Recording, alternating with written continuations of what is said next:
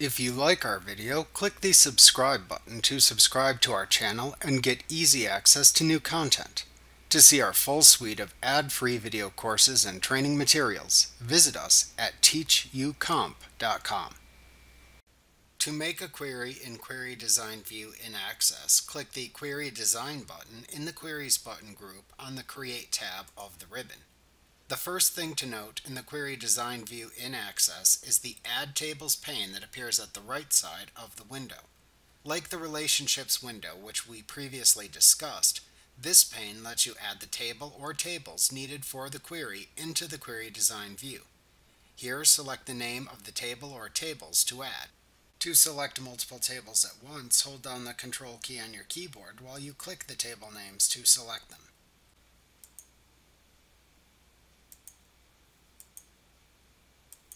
After selecting the table or tables, then click the Add Selected Tables button at the bottom of the Add Tables pane to add the selected tables to the Query Design View window.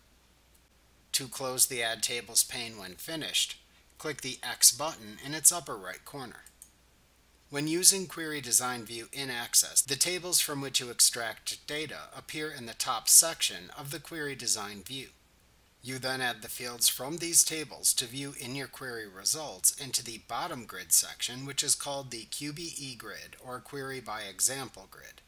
Once the fields are in place, you also add any criteria and sorting options as needed to the QBE grid to filter and sort just the data that you want to see. Ensure you only add tables you absolutely need to run the query to the Query Design View. Adding additional tables you don't use forces the query to access those tables whenever it runs, slowing it down pointlessly.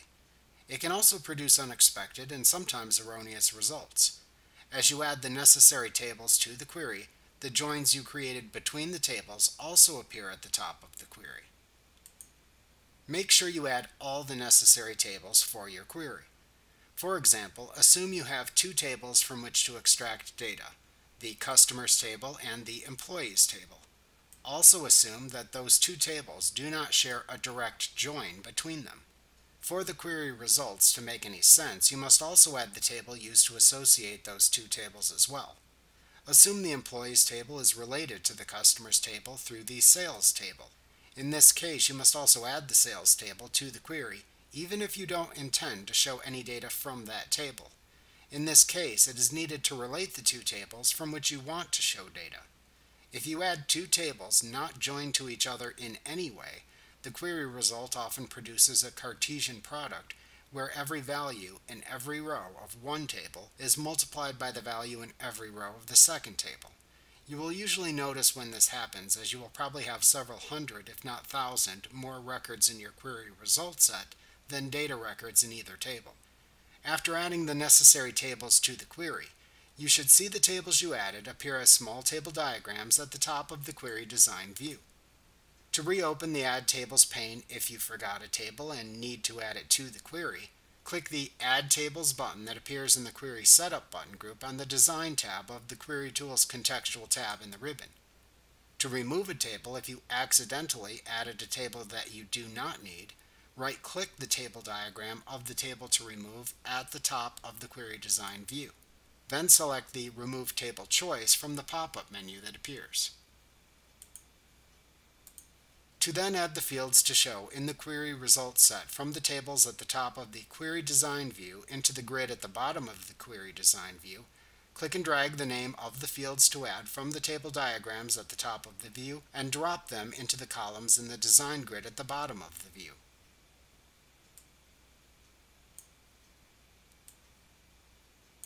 Alternatively, double-click the name of a field in the table diagram to add it to the next available column in the design grid. Alternatively, select the name of a field from the drop-down that appears at the right end of the field row when you click into it within a column in the design grid. Note that the order in which these fields appear in the design grid is the order those fields appear in the query results set.